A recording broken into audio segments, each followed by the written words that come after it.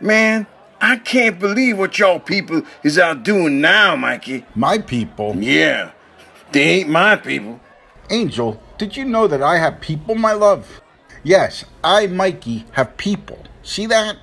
What are you talking about, Tyrone? You know what I'm talking about, you cracker barrel bastard, you. You know something, Tyrone? I think your mama put something in your government cheese when you were a baby. You gringo son of a bitch, hijo de puta. Why you gotta talk about government cheese? Just because you got all that white gringo privilege growing up and whatnot. Cabrón. Holy shit. I have tons of white privilege when I'm in Jersey crawling under a house drenched in termiticide. You little tramp, you. Oh my, people. People, what are we doing here? What is all this upset and tumult? I just don't understand it. He knows why I'm all mad. His fellow Klansmen, they all got dressed up and went out with their little tiki torches and had a little party in Charlottesville. Tiki torches?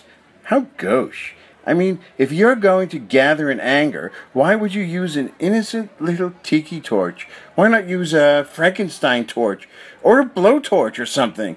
But a tiki torch? How completely ludicrous. Julian, it ain't the torches that was the problem. It was all them Southern rebel crackers. Now, Tyrone, there again, I sometimes like a nice Southern man.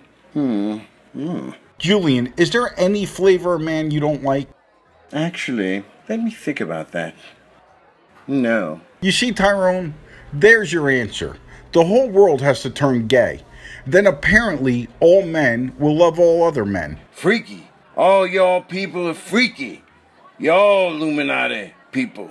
Freaky deaky. But seriously, can't people just take people as they are? I take you exactly as you are, kitten. Mikey. Y'all making me sick up in here. Next thing you know, there's more white people running around. That's how you people keep spreading. Breeders. Here's the truth, Tyrone, you silly little bastard. We're all in this shit together. You better figure that out like quickness, cousin. Because if you don't, it's game over. Yes, we are all in this together. I love each and every one of you. I think I'm going to have a moment. You're kidding me. Right here? Right now? Did you at least bring clean underwear? Mikey. What? Be nice. I'm just asking. My mother always used to tell me to wear clean underwear in case I was in a car accident. I always used to say, oh ma, so what? If I hit a tree doing 60, I'm going to poop my pants anyway. So what's the difference? Mikey, what did she say? Well, after she was finished kicking my face in for a half hour or so, she looked at me and said something I think any 17-year-old kid would listen to.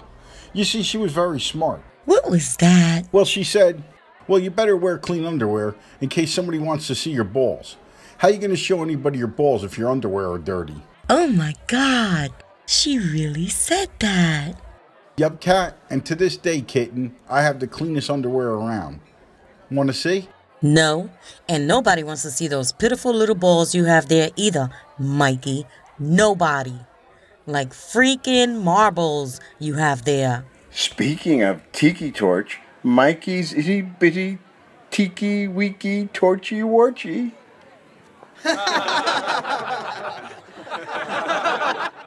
I'll tiki torch you. Hey, it's Mikey here. You want to watch more? Subscribe to our channel and don't forget to share with your friends. Have a great day, dudes. See ya.